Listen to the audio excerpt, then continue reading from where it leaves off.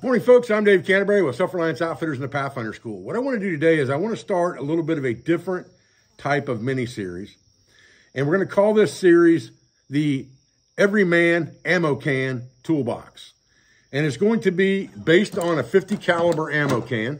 And it's going to be your basic handyman toolbox to be able to fix things or adjust things or be able to create something on the fly that you may need. And it's going to be the box that you would keep somewhere in like a side-by-side, in a truck, in a camper, in your home, in your garage. Just something that you could grab this box when somebody says, hey, I need something fixed. And you can take this box and go try to fix it or at least mend it or repair it temporarily till it can be fixed correctly. So we're going to put tools in here that we're going to buy that are used, not new. Everything that's going to go in this box is going to come from flea markets, yard sales, roadside sales, that kind of stuff. So we're not going to put anything new in this box. Now, I've started and put a few things in here that I think are important, okay? And when I start with things, there's a couple things that I would say are important no matter what. Now, obviously, you need a set of screwdrivers, both Phillips and regular. Again, we're not going to get too fancy pants here by having a whole bunch of different star bits and all that kind of stuff right now. We're talking about very common tools, okay? So a couple different screwdrivers of Phillips and flathead are always going to be a bonus. A couple things I think are really important. Number one is a good hammer, the old BFH. That's always a good bet. This is a nice little cross peen, probably £1.5 hammer with a fairly short handle on it. Fits in the ammo can just right, but it will get the job done if you got a beat on something. No question about it, okay? Now, I've got several what I would call plier tools in here, okay? And let's talk about that because I think those are one of the most important things in this toolbox other than, like I said, screwdrivers, things like that. So I've got a set of needle nose pliers. Right, none of these tools cost me over $6. I think most of them are like $5 or less, okay? So I've got a good set of American-made, old-school needle nose pliers in here.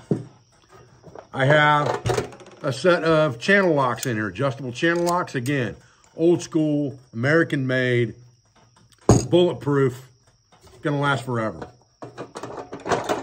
I have a pair of lineman pliers in here. So they have side cut ability on them, and they have pliers on them, and they have wire cutting ability on them. So lots of versatility in that small pair of pliers. And then my all-time favorite, and I would never have a toolbox without it, a set of fencing pliers.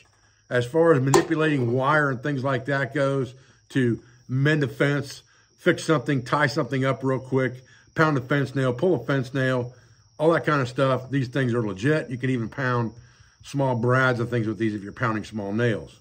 So that's a very legit thing to have, and you can pull nails with these as well, okay? And then I've got a small, I say small, like a 6 or an 8-inch adjustable wrench in here. I would put a larger one in here as well. I'd have one smaller one, larger one. I haven't got the larger one yet.